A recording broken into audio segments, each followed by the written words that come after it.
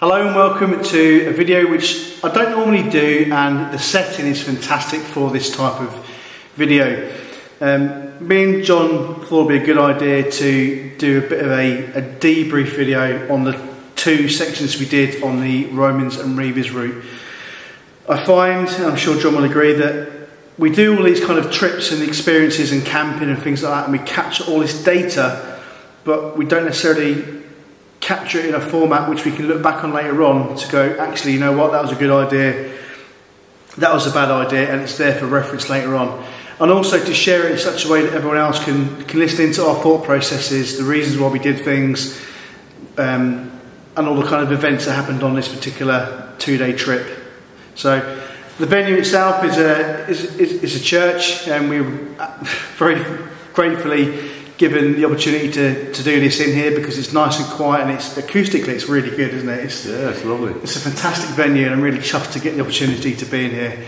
So Roman and Reivers route, first of all, is a 52-mile kind of trek or trail running through the Dumfries and Galloway region into the Scottish borders in the lower lands of Scotland.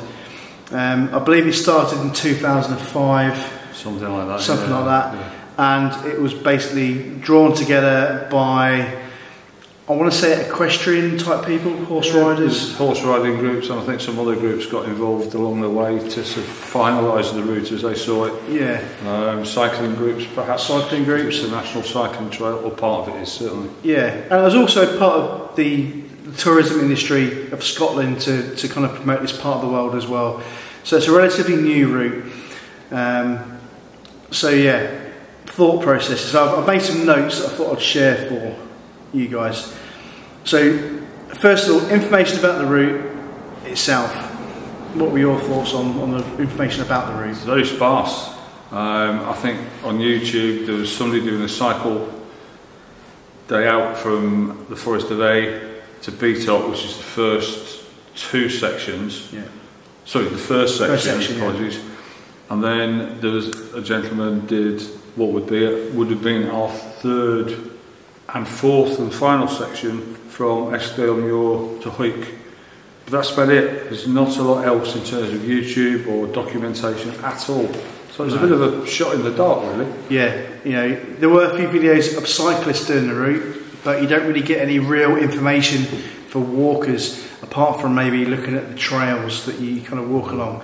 On the internet, there was loads of, I'd say, bump about the route and its origins, and they were really trying to sell it, that it ran through Reivers territory and there was Roman roads. It sounded really, even the name of the route, Romans and Reivers, it sounds like a historical route, which up until the bit where we finished wasn't, if I'm being honest with you. It was very much forestry commission land, wind farms, country lanes, you know, yeah. Nothing of any real excitement to kind of view. You could get the OS maps and find settlements and things, but because the way the terrain is and the forestry is, a lot of the features that we could go and visit, like the cairns and the stones and the ancient stuff, was kind of covered by that, or you just couldn't get to it. You couldn't see it from the tracks we were walking on. Plus, you've got the deadlines of getting from A to B in a, you know, daylight saving has stopped, so yeah. Started whichever way it works. So it gets dark earlier, so you need to be ideally where you want to be, so you can see where you're pitching up. So yeah, it's a bit of a time pressure. And that's definitely something we'll touch on later on, is pitching up. So there is no official trail map for this. We were lucky we got the Aqua maps, wasn't it? Aqua maps, where we put one together. Put one together for the route on 2 maps. You could get 2 1-50s and 5 1-25s, which I did as well. So you can do it, and you can mark the route out, and it's well kind of marked on the map. But we thought we'd get a 1-25 bespoke map made for this route, so we could follow it with more detail, which obviously is beneficial. But no, information-wise, there's not a lot. I don't think a lot of people have walked the whole route. We're going to come back and do the next 2 sections next year when the weather's better. It's October now. It's Halloween, funnily enough, and Halloween 2024. If you want to be more precise. But no, information on the route very sparse, and you'd like to know things like, are there kind of B&Bs or shops or anything else? It's very limited, so I think we've done that one to death. With regards to the route itself, I felt the section we did the first 30 miles, I felt it was very well marked out. Way marking was very good. Yeah. You know, you might have to look slightly past the junction or whatever, but there's definitely clear markings there. You know, you just had to be not rushing off one direction thinking it was that way, just double check. I think there's only once we actually took a bearing off because it wasn't too obvious, but yeah, it was just a tree had grown in front of the actual way marker. Yeah, there was a little section near where the big hill was, Garrigill, where one of the markers was hidden by some new spruce that was growing, but yeah, just a little bit of looking around, it was fine. But overall, I'd say 99.9% of the route so far to this point, the first 30 miles, was well marked out. We'll talk about day one route, the feelings of walking that route and the camping spot first of all. So what were your thoughts on the route first of all, and then the camping spot? Well, it started off well on the flat, and then it was steadily upwards, and a bit more upwards. And then we hit the wind farms, or more to the point, the wind farms hit us. And it was like, you're walking through forestry plantation on forestry tracks, absolutely dearth of wildlife. You couldn't see anything unless it was a bit cleared. But the noise of the wind farms, it was like walking along a motorway or a major road. Constant swoosh of a car going past was that sort of sound all the time. Yeah. 10 miles worth of that. Yeah. You know, so it's a bit draining on the soul, shall I say? You know, you'd have to bring a pair of ear defenders. Yeah. Yeah. You know, that's all I can say on that bit. Yeah. But the camp spot we got to at the end, we managed to find some water. We were using filters, so we just dropped up. It was where we wanted to be. It wasn't quite what we expected, but there was a nice camping spot with shelter in a bit of coniferous forest at the edge of the road. So we dropped on there really. Yeah. So there's no real information on the route or what you might find. So it's just a case of be prepared to pitch up anywhere you can really. I think, certainly on that first section. It's like I was saying in the video that I made live when I was doing the walk. If you have mobility issues, if you're a cyclist, someone in a wheelchair, whatever the case may be, you've got some good, decent tracks to go along. When you're carrying a pack, walking along a trail for that distance, it's quite wearing on the feet.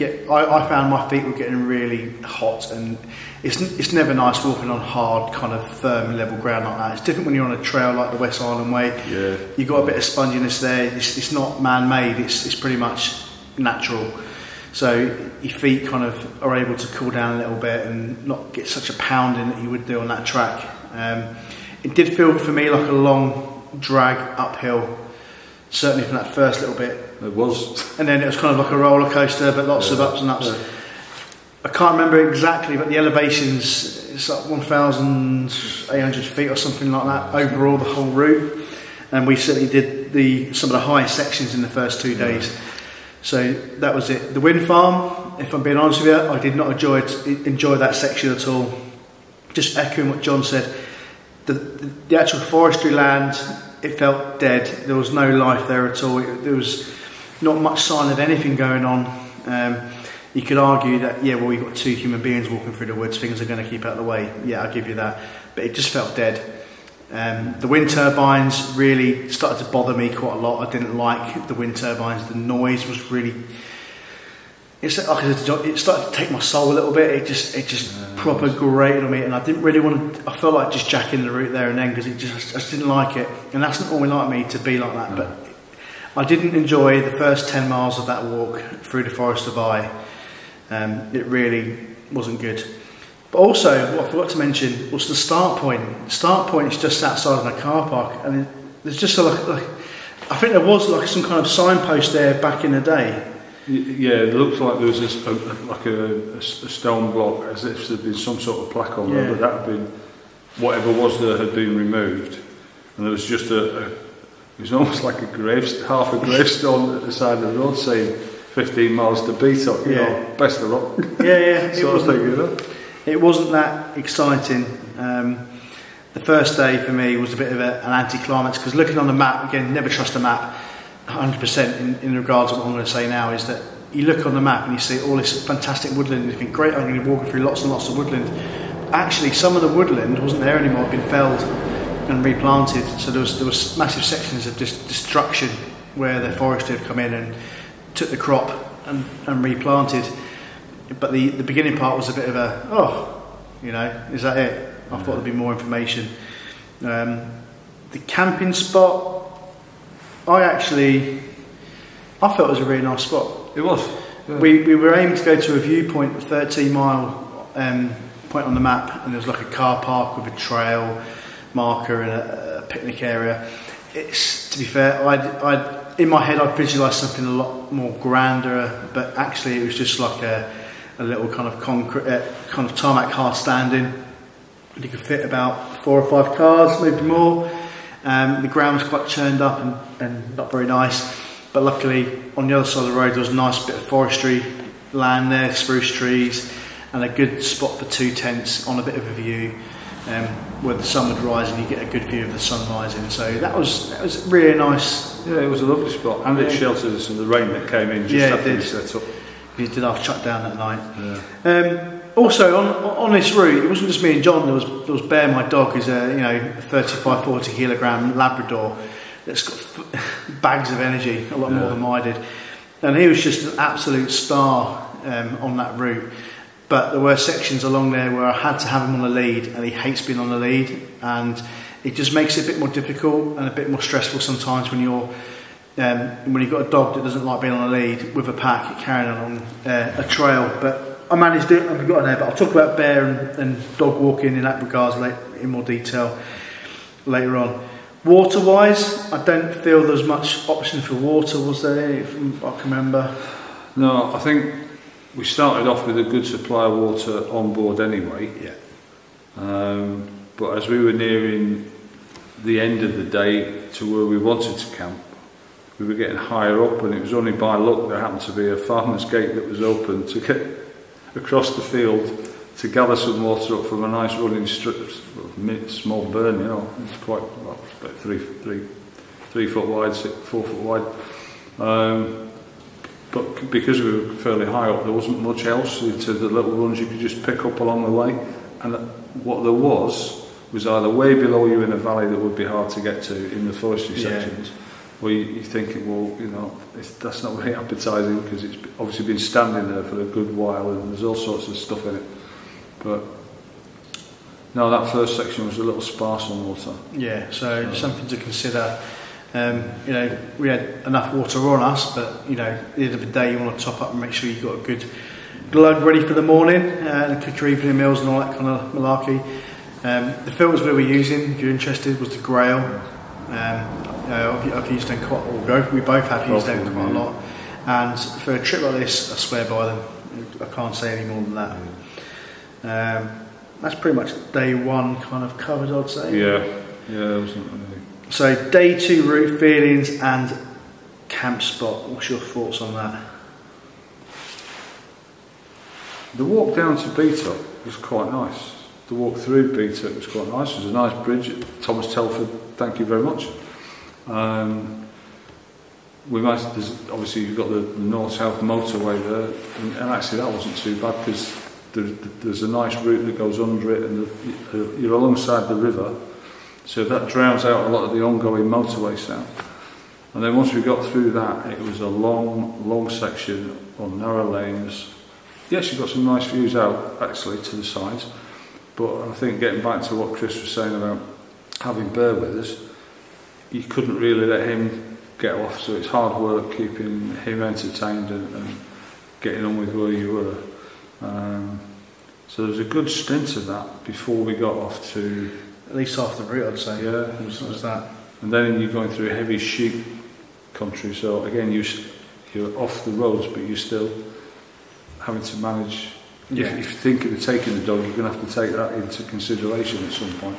You know, I might be stealing Chris's thunder. No, definitely could help. Just sort of saying, because you know, you don't, you know, you can't let them off the lead, because obviously the farmers are not happy with dogs and their sheep, and they were quite clear about that in the notices and what have you. So it's just bearing that in mind.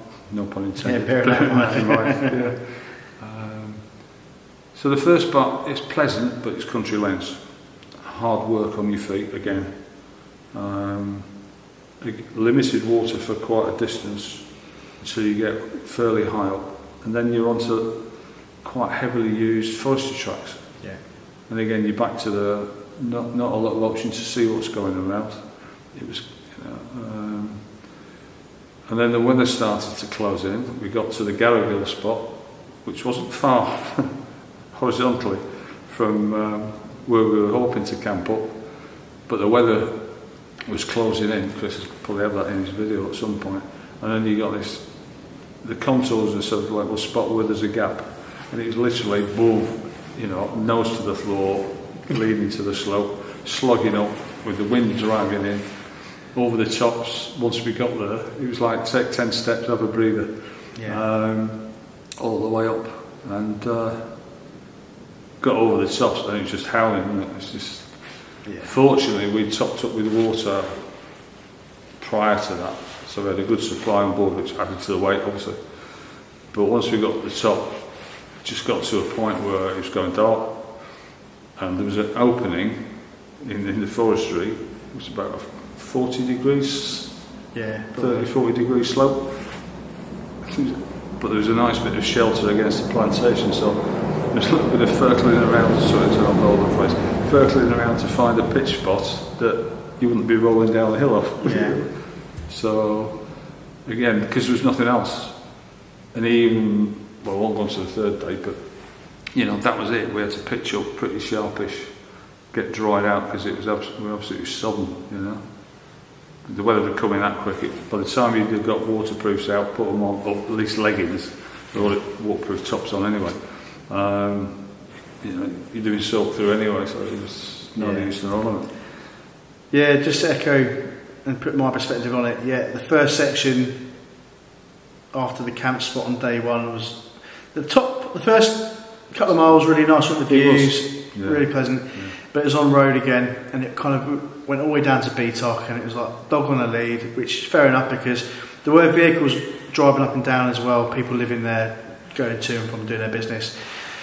The sheep, yes, Bear is good around sheep and other animals. I know he is, but other people don't know that, and it'd be irresponsible for me to just go, yeah, let's, you know, let him off lead. He'll be fine, but you just never know. He's still a dog.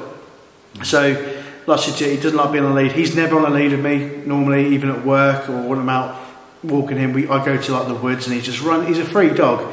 And on the lead, he is good on the lead, but he's very pulley sometimes when he wants to kind of, someone's in front of me or he wants to do something. So it can be a bit challenging sometimes with him being a bit pulley. That carrying a Bergen on some of the terrain can be an issue. You know, it could pull me over. Again, 35, 40 kilo dog that knows how to use his weight on a lead, pulling me, would easily pull me over. I'm not too scared to say that it will happen. It could happen, especially if the ground's a bit dodgy. So half that route was pretty much road or trails with sheep on it, which again I wasn't having a good time with that one because Bear wanted to be free. I get that, he's a dog.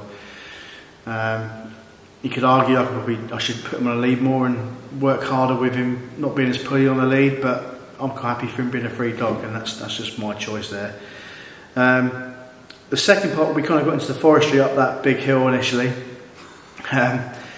Wasn't too bad, and you kind of went up the forestry track, and it was kind of all the way down, wasn't it? After that, with a few little ups in between. Wasn't too bad. just again, there was massive sections been chopped down, so it wasn't pretty necessarily to look at. And when we topped up at the right time. Sometimes, and I've said this before, and I've said it in my video, when you think something, act on it. And I was given that advice once, and it resonated with me deeply that if you think you need to do something, don't wait to do it there and then. We needed to drink, and because we were starting, you get that drop in energy, you get thirsty, you feel yourself, you can feel it. So we stopped on a good glug and topped up, and then we were good. And we needed that glug because we weren't expecting the sheer steepness of the gradient we were about to go up. That particular track where the gradient was, we spoke about this, probably would have been a good time to call it a day, as in setup. In hindsight, we call it. The clag was coming in, we could see it in the valleys. It was a bit misty, a bit drizzly, and you could tell it was going to get worse. And in hindsight, we should have gone, you know what, let's pitch here, because we wouldn't have got as wet. But we decided to carry on because we needed to make our distance, right? The track itself hasn't been well maintained. That particular section was a section where the way marker wasn't that good. It was hidden behind a tree, and the track itself was full of spruce sticking out. And it was on the knife edge pretty much. It was a sheer drop to the right you've side. got a very strong slope off to your right. And you've literally got one person's width, and not the best of footing going up. A couple of times I said just today, there were times thinking I would have been happily using my Laplander just to clear the path, because it wasn't safe to go around the edge. You had to force stuff down that was half down, blocking the path. And that's something I'd never, on a kind of hiking trip, I would never think, I'll bring a saw, even a Laplander. No. You think most trails are kind of kept with this trail. I don't think many people have done this trail, if I'm being honest with you. Certainly from what I've seen on YouTube, but I know I can't use YouTube as kind of a data, kind of statistical data that how many people have done the trip, but by looking at the sections which weren't very well maintained, it kind of, I don't know, I don't think many people have done it, looking at on the sections which weren't forestry track. But something to think about kit wise is maybe a little saw to trim off them bits that will cause me a just hassle. in case you come across, because we've both got not small everyday carry knives, just for working on food or whatever, or bits of things. But I'd take a small saw out with me next time if I thought it was going to be an obstructive path in some. It's not like the West Island Way where it's clearly carved out, bump, bump, bump, short of tripping up over your own feet, Again, Bear was off lead at this section because there was no opportunity for him to get anything. There was no sheep around, it's forestry. But the concern was the knife edge to the right hand side of me. He was really interested in jumping up and going and looking over, because it's all bracken to the right hand side. So imagine like a track with heavy spruce to the left, up a steep angle, with a sheer drop to the right hand side, full of bracken and bushes. Well, he wanted to jump up and look down because there was a stream running quite deeply down the bottom, and he kept jumping up to look. And I was getting concerned that he's going to jump up and lose his footing and go. So I had to put him on the lead. So it was it might never matter, kind of putting him on the lead whilst using one walking pole to get up the slope, which would normally I'd use two. But again, things are there to test me, and we got there. That was the main thing. When we got up to the top section, it was like open moorland, and it was, imagine standing in a shower on full blast, on cold, with multiple fans blowing against you. That's what I could describe it as. Failing light, the wind was coming in, it was horizontal rain. Again, typical Scotland, and something that I don't think any of us. The West Highland Way was bad, and it was on par with maybe one day like that. It's nothing we're not unfamiliar with. But again, I felt, if I'm being honest, we talked about the waterproof trousers. I felt maybe we were so tired after getting up that hill, we didn't think to go, we need to stop and put our waterproof trousers on. If I'm being honest, we should put them on early. It still would have changed the outcome, but it would have made things a little bit drier on our legs, for example. So that's, again, we probably both thought, I thought I should put my trousers on, but I didn't act on it. Likewise, I put my hand up to that as well. And again, it's them telltale signs you need to think about. If you think you act on it, I won't drag that out too much more. Then when we got up the top, we realised we were 3 or 4 miles from where we needed to get to our 26 mile point, and the weather just came in even more and more and more. The light was rapidly dropping. I personally was starting to get cold, and going back to what I said earlier, in my mind we should have stopped earlier and set up, but we need to get to that point. We're very focused on what we needed to do, and that's just what we were doing. We've always been the same. We'll discuss things, we'll agree things, we'll do it. But it got to the point where I started to feel really cold. I was absolutely saturated. The wind was coming in. It was pretty much pitch black, wasn't it? Yeah. His head torches on to see what he was doing. And we need to get off the track now. So we went down this kind of incline. I say incline. Imagine again forestry commission land that's been felled and they've replanted it. So it's lumpy, bumpy, lots of babies' heads and moss, and it was just all over the place, but on a steep angle. Well, we eventually found a nice section near some spruce, which must have been about 5 or 6 years old. You know, they were like Christmas trees, 6 foot, 7 foot height, maybe 8 foot in places, trees. We thought we'd tuck in close to them so we were out of the wind, because the wind was, you know, the wind chill. We didn't want that. We were already wet. We knew we were going to have a wettish night until we got into our shelters. So it was get in the shelters and get dry. The problem is with what happened to me in particular was I actually found that I thought it was the right spot considering the circumstances. You got a good spot, yeah. Pinch mine. Just luck more than it was just luck. No, it's pure luck. That's all it was. I set my tent up quite quickly. Again, I've got a new Heliberg. I've used it camping like a few times before this trip, but this is the first time I've used it on a proper trip. First time I set it up at night, and I didn't pack it away correctly the following night, so because of my crap admin I had a bit of tingle-tangle with some of the cords, but it was quickly sorted out. Set up, done. Then I had the problem, well, I've got a Labrador that I need to dry, and it's absolutely hammering down with rain. The minute I kind of got the towel out and tried to douse him down, he just rocketed straight into the tent. He didn't want to be outside either, so I've got a soaking wet Labrador in my tent now, and the you know, like the kind of Life Venture towels, they can only absorb so much moisture. So it's a case of just kind of chuck his dog bed down, let that be a sponge, try and dry him down as much as I can before I got in and got myself sorted. So I was on a loser straight away. I've learned a lot of lessons from that. And even if I had the best towel in the world, drying a dog, they never get dry. There's always that dampness about them, especially Labradors.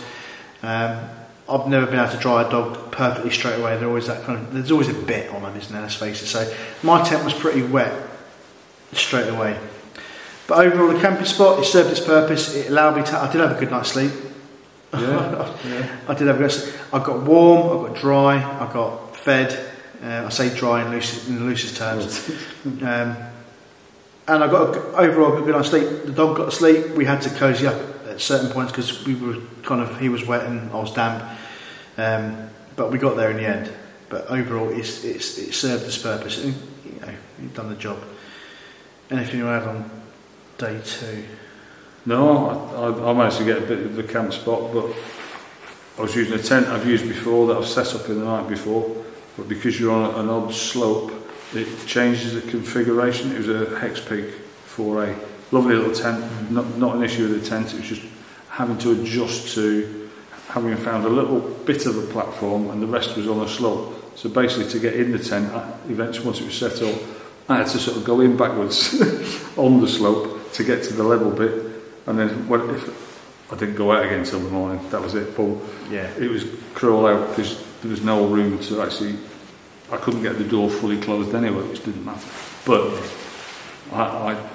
I did have with me one of the orange mat, square top ground sheeting mat with aluminium on the back, which I doubled over.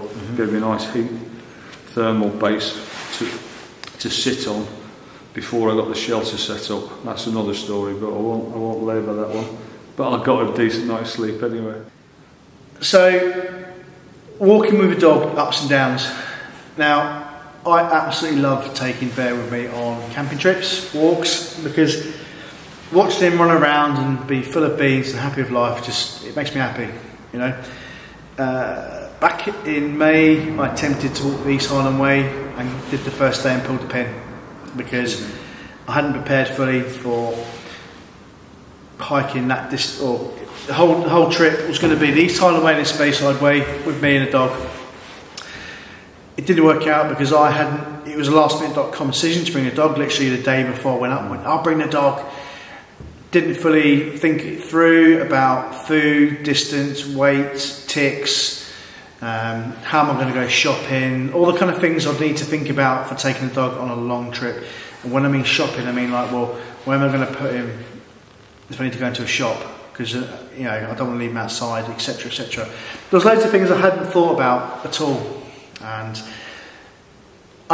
so from May till now, which is October, I had time to reflect and think about what I'm going to be doing, lessons learned, and I thought, well, this is only going to be a 4-day trip. Again, it's quite hard. I tried him on dry food on the trip before. He wasn't interested, but I know he likes lilies, so I thought, well, I'll get him 2 tins of lilies per day. That should be good. I was carrying a bit of extra weight, which it wasn't an issue. You know, it really wasn't an issue at all. Had the tick kit within his time all squared away. I could check him over. It wasn't a problem. It was more the fact that you've got to be constantly watching what he's doing when he's off lead, because the terrain, the location is unfamiliar to me. I don't know if there's sheep or any random surprises out which might distract him or take his attention, or other people, other dog owners. So that knife edge, for example, along there. It's knife edge, and in terms of sheep, there was one occasion, and it was in the clag and what have you. No warning notices that there were sheep roaming, no. Which you often do see, and it's good that Bear is really good on recall. Yeah. He saw 3 sheep that were in the distance in the clag. You can only just see them because of obviously grey, whatever, and they're mucky in the weather. And as soon as he was called, he was back. But you know, it's just being aware that there's surprises like that around the corner. So if the dog's off, you need to have good recall on it. Yeah. And hopefully there's no farmers around who are going to understandably get a bit ratty about it. Yeah. You know? It's like looking after a child, a young child. You know, making sure he's got enough water, enough food, and you know, sometimes it's hard enough just getting through what you're doing without having to worry about the dog as well. And he's a big dog, and most people I see camping, I've seen on YouTube, they've had smaller dogs, and you know, it's something that I really have to think about if I take him again on another trip, because I'm there to enjoy it myself. So that was the dog. Ups and downs. So brilliant having the dog there, doing the walk, watching him. He's smashing it. He must have done. Say we did 30 miles. He must have done over 100 easily. Running to and from, investigating. He was living his best life. He really was, and he was kind of up in the morning. Right, come on in, let's go. It was brilliant. It was such a good experience to spend that time with him. You know, and get some quality pictures and video footage of him and everything else. The cons. Like I said, it's like looking after a child. It's hard work, in my opinion. Other people might disagree, but for me, constantly making sure he's okay. He's not going to jump off anything and be silly or have a fight with a bloody sheep or a farmer or anything else. And I just felt like it would have been easier. The tent, again, we've been in tents before with the dog, but he rushed that tent. He was in there. Bear didn't think, I'm going to get the inside of this tent completely wet and get everything else wet at the same time. He just wanted out of the weather. So that's something that, you know, if I hadn't have had the dog necessarily, I wouldn't have got as wet inside the tent, and we could have maybe carried on with what we were doing, but that's another story. So yeah, brilliant. If you've got a dog, take it, experience it, but bearing in mind, you know, the kind of things that I've mentioned so far. Kit we used, pros and cons.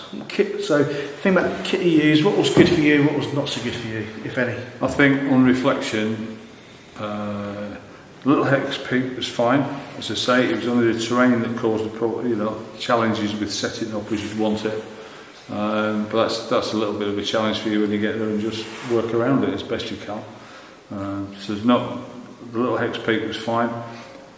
Next time, if I knew I was going through similar uncharted territory, shall we say, I might take a slightly different tent that's perhaps 1 pole or 2 pole, so self-standing, obviously with pegs down if as needed.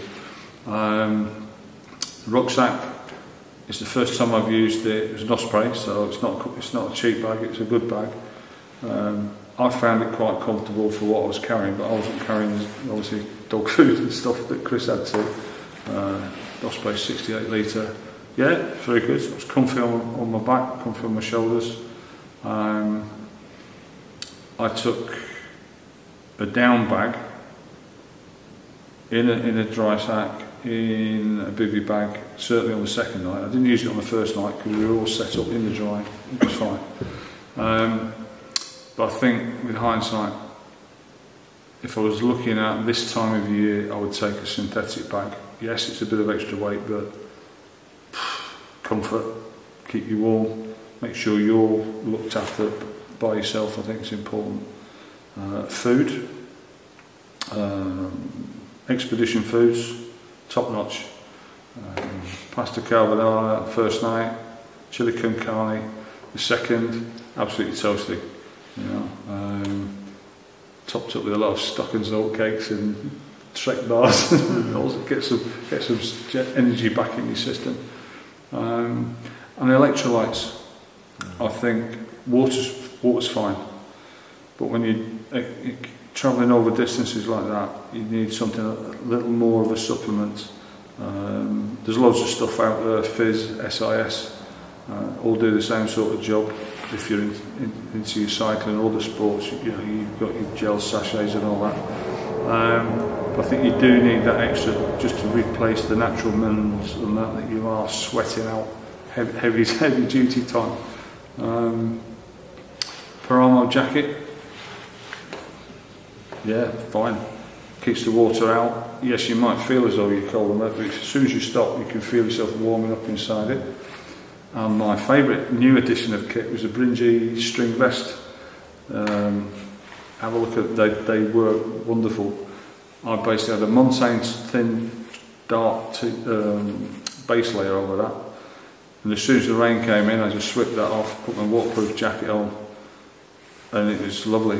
You know, didn't get too hot by leaving the base layer on, but there's like that cushion of air against you. You know, it does what it says on the packet basically. So thanks to Paul Mesner for that one, because he saw his video and yeah, thought, right, fair enough, mate. You know, yeah, take your advice and your guidance or recommendation, for want of a better word. Boots, Dry Sport boots, Crusaders. Got them out of the box. Walked the West Highland Way last year. Absolutely superb boots. You know, everyone's got their own choices, but they're my favourite walking boots. Yeah. Certainly for the bad weather. That's about it, I think, really. Oh, a pair of gaiters. Yeah, just keep the water, you know, below your knees. If it's not, you know, it's been raining or heavy dew, just means you're not just getting sodden around the bottoms of your legs. Yeah. I think that's about it, really. Cool. So I had the Osprey 68 as well, using the same packs. First time I probably used it on a trip, and I'm not 100% convinced on it yet. There are some good features, like I like the sealing toggle on the top of the pouch, on the main pouch. It kind of, it's just easy on it, pull in and pull out, and it's done. I like the stretchy pouches on the front and on the side, and it's a really comfy pack. I had no issues with the comfort of the pack at all or anything else like that. What my problem was, I just felt it's a bit too small for what I needed, and that I'll kind of comment on that now.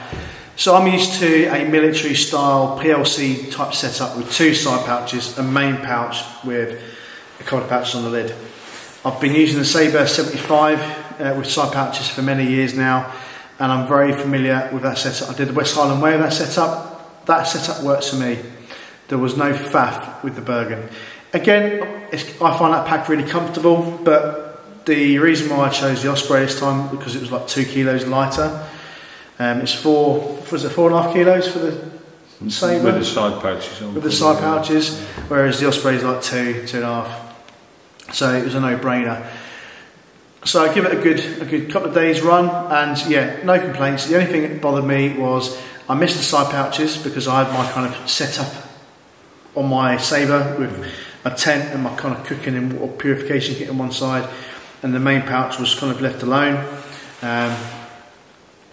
So I need to maybe use it a few more times just to see, but I think I'm going to migrate for a longer walk back to the Sabre 75. The Hillyberg, absolutely fantastic tent. Really, it's the Una. Really, again, Paul Mesner. I've been looking at Hillybergs for a while, but then I saw his video on that, and I thought, yeah, you know what, I'll give that a go, and it's fantastic. Me, all my kit, the dog, and there was still plenty of space, and the vestibule had loads of stuff in it as well, like boots and wet kit. It was a really good pack. What I will do for the next trip is I'm going to get myself a tarp to go over it, to give myself a porched area. That will increase my kind of wet dry routine. So the unit for me is a big yes, certainly with a tarp over it. I think that'll give me the extra area to administrate myself and allow me to kind of do a wet drills, dry drills type of setup routine, especially if I bring a dog again. Have been looking at tarps. Hennyberg, as you can imagine, isn't cheap for the Tarp 5, but I might consider getting one of them. If not, I've got an XB10. It's just weight and practicality. If I can find an alternative, or if you know one that works with that, then stick it in the comments of this video if you want. But that's kind of what I'm going to do with that one. Boots. I too was wearing Gry Sport boots. I have got a pair of the Crusader, the same as John, and they fit me really well. I've also got a pair of the Everest ones, which I wore on this trip. They are comfortable boots. However, I felt like they weren't wide enough in the feet for me, and I felt my little toes kind of pinching in a little bit. So I'm glad I found that now before I did a longer trip. I have been out on hikes on them, but not 13-mile day walks with heavy packs. So that's something to think about, is maybe give my Crusader a bit of a burn for its money. Maybe on the next time I do the next 2 sections, get that finished off. I didn't take a jet ball this time, I just took a little MSR rocket pocket type stove into titanium cup, and that worked really well. That worked well, can't say any more than that. Allowed me to have more space in my pack, whereas jet balls, great as they are and as quick as they are, they're quite bulky, so we both kind of decided to move away. I took a little freestanding OEX Volcano or Vulcan style, I can't remember sadly the exact name, but the attachments off to a camp, and I took this Boundless Voyage 750ml pot. You can get most of that stored in there, and generally speaking, that pot full of water boiled up did my expedition food pack and the old ammo flask, for one of the Life Venture thermal flask, for a coffee or hot chocolate, whatever. Which basically an evening, that's all I wanted, you know. So it's a job done. Food wise, expedition food all the way. I used them on the West Silent Way. I've used them in other things as well. I really rate them. I went for the 1,000 calorie ones this time because, again, I was using 800s on the West Highland Way and was doing kind of 2 meals a night. So I went for the 1,000. The 1,000 is good, but again, I might have another one to supplement that, because you do burn. Certainly, I burn a lot of calories, but I can't knock them for taste. Like, chili con carne one was absolutely banging. First time I had it, yeah. I really enjoyed it. So I personally recommend expedition meals or food as a good pack to carry. And they do all kind of eco-friendly ones and all sorts of variations for dietary requirements, if I want to put it politically correctly. But so they've got lots of options available, which I would highly recommend giving a go. I've tried a few of the vegetarian and vegan friendly ones, and yeah, even they're pretty good. What else? Grail, can't knock that is what it is, does exactly what it says on the tin. We've got the little Hydro Pack 3 litres, which, if you want to use them for something afterwards, just sterilising fluid like Milton or something, just to make sure there's no cross-contamination from the dirty water you've been picking up.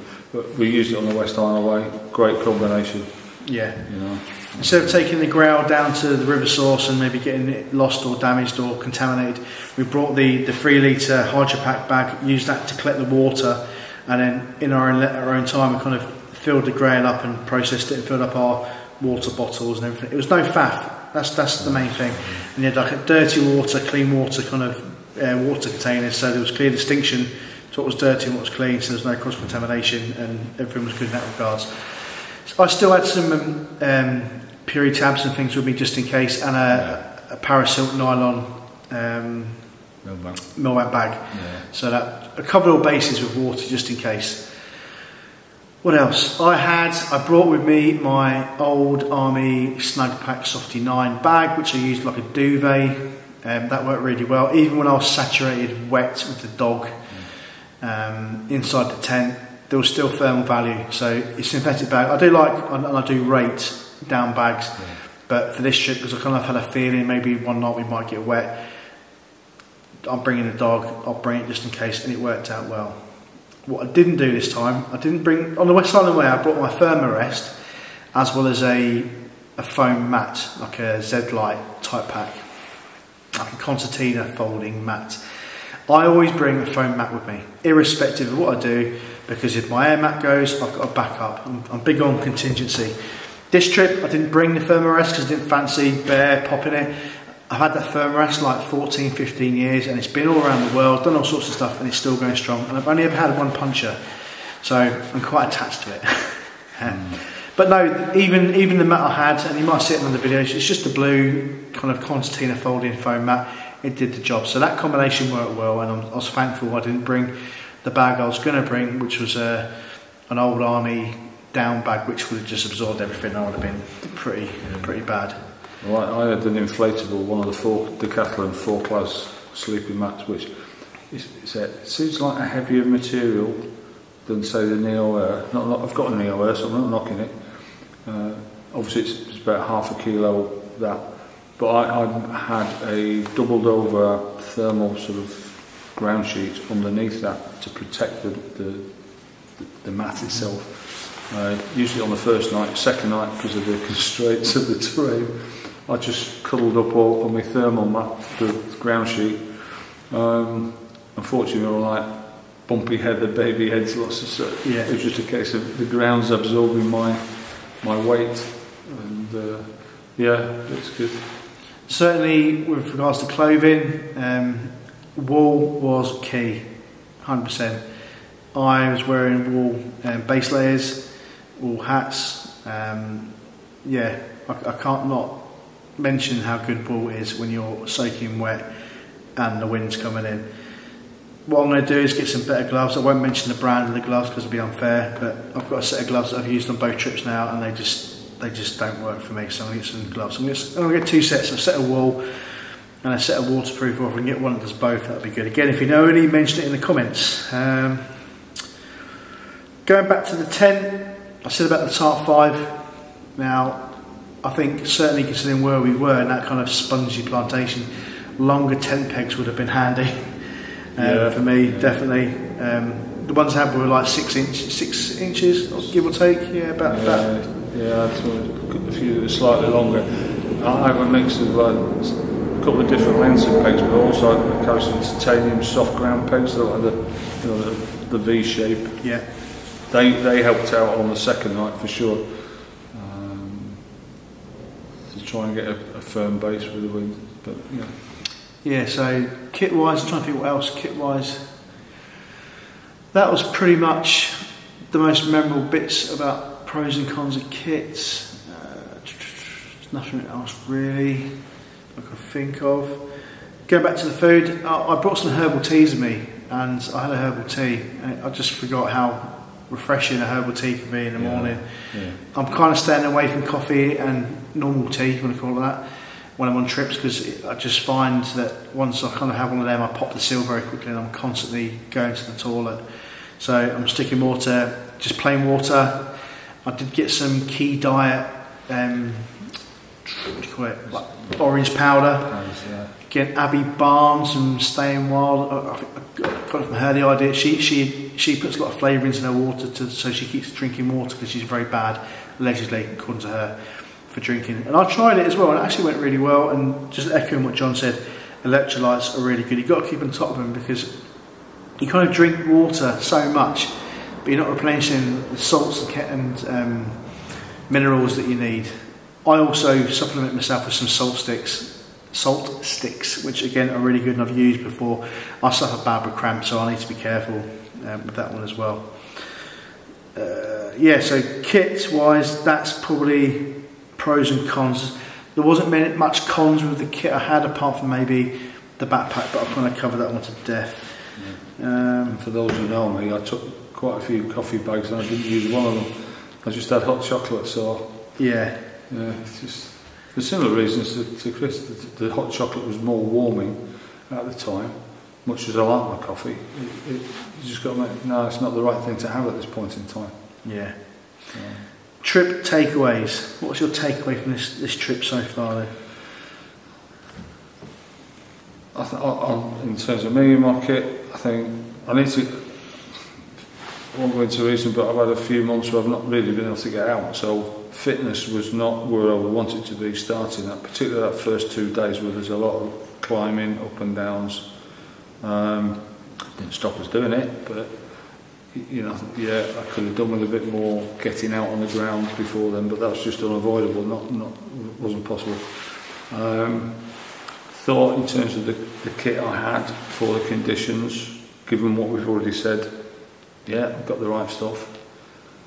There are no facilities on the route, so unless you're prepared to go into Beat Up, we didn't go into Beat Up to see what they've got on a Sunday morning, as it happened to be. But it's not like the West Highland Way where, you know, there's lots of eateries or options to replenish food on the road.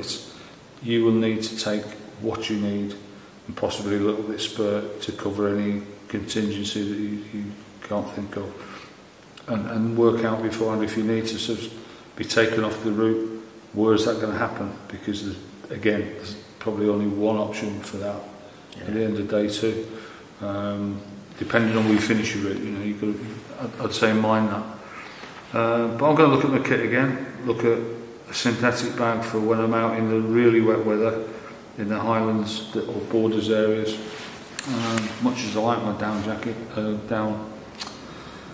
sleeping bags like Chris, boots and everything else was fine. I think that a few personal things to think about on the fitness levels and what have you. No, I'm good. Yeah, I'm good. Yeah. For me, definitely not invested enough time into my fitness. Yes, we did the West Highland Way literally a year ago and haven't done much really since then. Maybe a few 8-milers here and there, but not really carrying kit, just day walking, kind of lowland stuff. So definitely focus more on my fitness. I wasn't hanging out, I wasn't blowing. I was actually, physically, I was okay. I wasn't out of breath much. You know, you would be going up quite a steep hill anyway, but even then, I wasn't blowing out as much as what I was on the West Highland Way. I can honestly say that. No, you're right. Yeah. So, fitness-wise, more conditioning, I'd say, along with a bit more fitness. The fitter you are, it goes without saying, the easier it will be. So, definitely need to work on that. And that's the idea of kind of these little micro trips that we're doing. You know, we potentially got a big trip or a big walk coming up next year, and it'd be silly just to go, yeah, we did the West Highland Way, we'll just go and smash that out as well.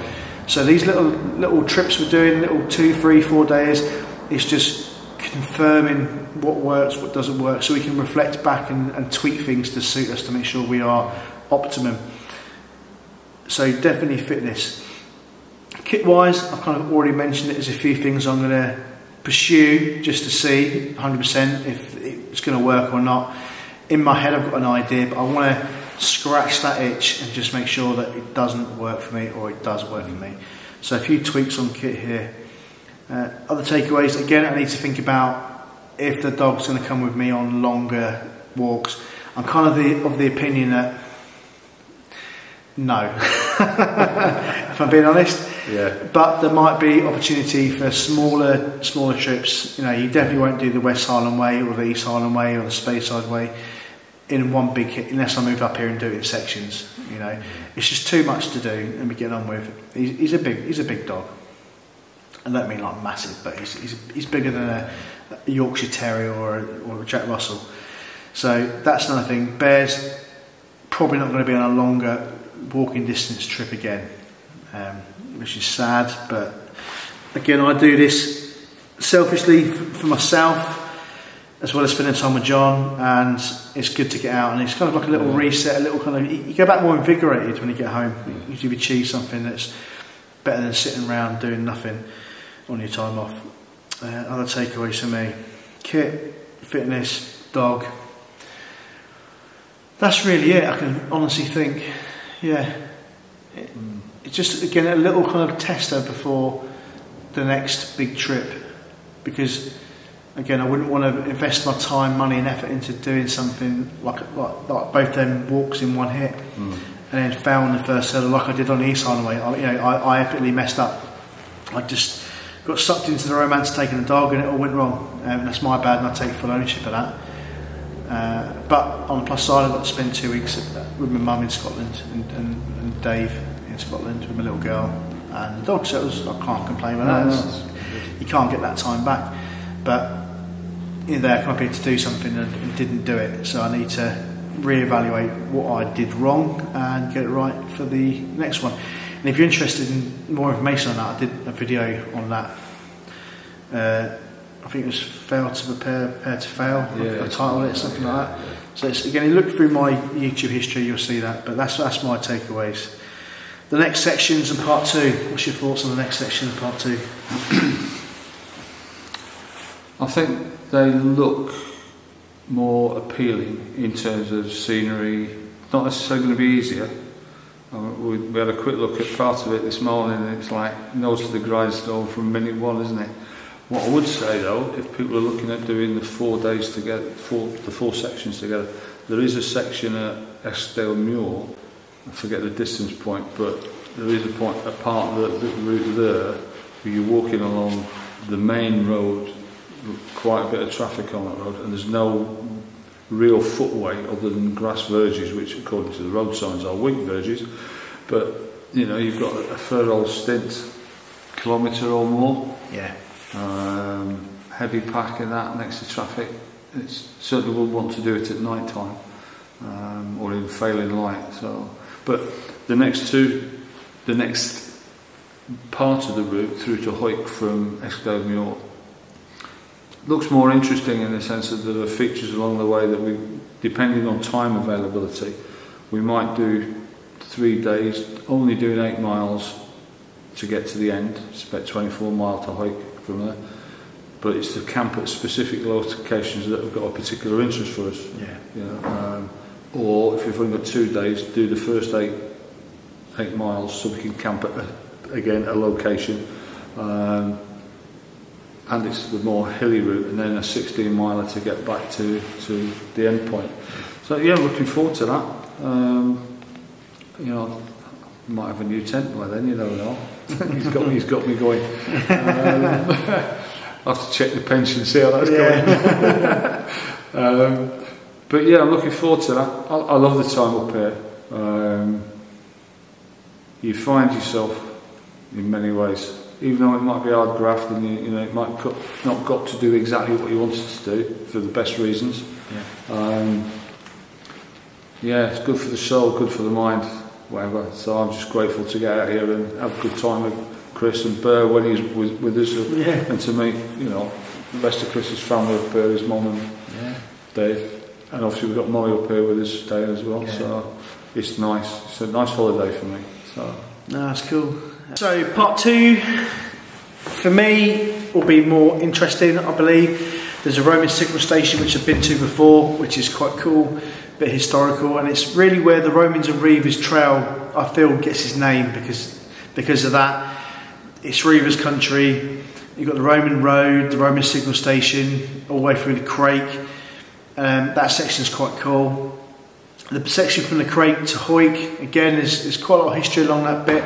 I've been in and around that area, so I'm quite familiar with what's there. There's a trig point there, I'm going to bag that. And I feel like it's the more interesting section of the route. And if I'm being honest with you, the first section for me, I don't think I'll ever do again. I'm not that interested. It didn't flick or make me excited at all. It didn't flip the switch or make me excited, and I'll be quite happy never to do that again. That's not it. Say it really didn't do anything for me. And I'm sorry if that upsets people, but that's just how I feel about it. The second section I'm a bit more positive, a bit more upbeat about, I'm a bit more familiar with. And looking at the maps as well, it just seems like a better section And you get that. With regards to options, yeah, we could do 8 miles and then 16 miles, like have a shorter day and a long grizz day to get to Hoyk. But no, it's about, again, we're up here, we might make the most of it. We want to make sure our kit is in good order, we've got a routine in place, that everything works, everything functions as it should, ready for more of a longer trip. It's not, again, it's not only about smashing days out and crunching miles, it's about making sure it works and getting good data back from that. The end point of the Roman Reivers Way just abruptly ends in a field in the middle of nowhere. There's no official kind of sign or statue or anything. It just ends. It links you straight onto the Reivers, one of the Reivers routes. Or one of the other drove roads. Yeah, it's nothing exciting, and that's a shame. You know, they're trying to promote a walk, and the start and finishing points. There's no real definition. We've got an idea where we want to finish, and it's a nice little spot. But you'll see that on the video whenever it comes up. Anything else? Part 2. Yeah, just looking forward to it really. Yeah. That was it.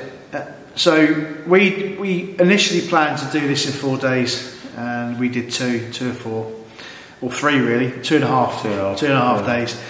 And we were literally, because of the amount of rain over the 2 days and everything else, we just got really kind of wet and claggy, especially with the dog.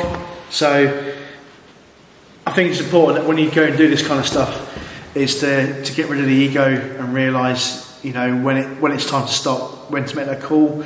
It'll always be there. You know, there's no shame in going, you know what, I'm not enjoying this, let's call it a day. And I can honestly, I speak for myself, I speak for John, I was quite wet.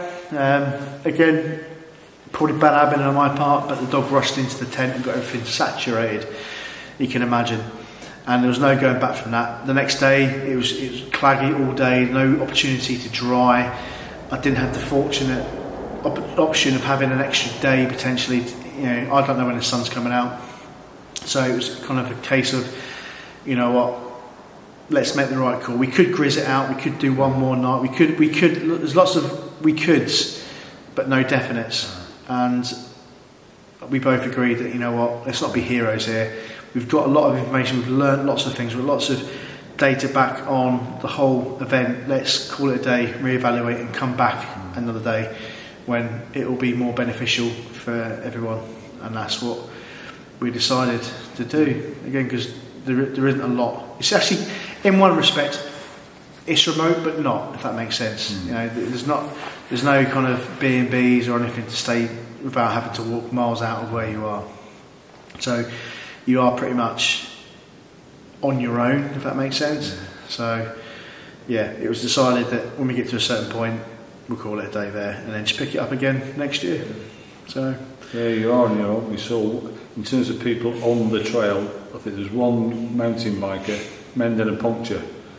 Everybody else was local dog walkers that had just ventured out onto a part of it to go back home again, you know, taking dogs out. And even then there wasn't many of them, was there? No, 2 or 3. You know. They all had Labrador strays. Yeah, no, lots of Labradors.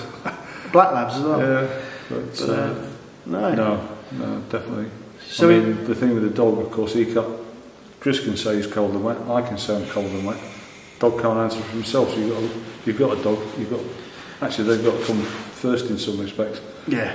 In combination with your own condition, you know. Yeah, he was a bit shivery at points, even though through my best efforts of trying to dry him. That's why in the end I kind of got him in the sleeping bag with me and just kind of, we both warmed each other up and trying to get him dry as best I could. And obviously I got wet then, even though nothing's ever obvious. But no, takeaways, yeah. First 20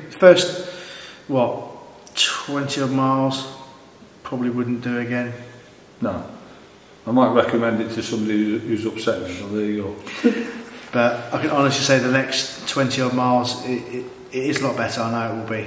I might say different when I do the video, but I know from knowing the area, it should be good. But any final comments, any thoughts? No, I'm just looking forward to, perversely, really enjoyed the challenge with the 2 days we did. And the 2.5 days we did, basically, to get to a pick-up point. And looking forward to the next 2 sections, or 3 sections if it turns out that way, when we get to do it next year. Cool. So, yeah, thanks thanks for Chris's company. Always enjoy his company. And Burrs, to be honest. Yeah, but, you know, it's been a good walk. And I hope if you've watched all this, I don't know, that you get some valuable data points to think about or consider. If you've got any comments, feedback, please put it on the actual. I like dialogue, so if you've got anything you want to discuss, any points of view, you know, Chris, you're wrong, or could you do this, Chris? Whatever you feel, as long as it's not, you know, it's constructive. I'm always open to discussion, always open to constructive feedback and criticism. That's how we grow. You know, I'm not too shy. I won't shy away from it. But if you haven't got any thought processes, stick it on the comments. If you watch it this far, I know it's probably been quite a long video, but I do appreciate your time and effort in watching not only this video but any video that I put up. And I look forward to seeing you hopefully in another video. Right, if you got this far, thanks for watching. Take care. Right, see you again.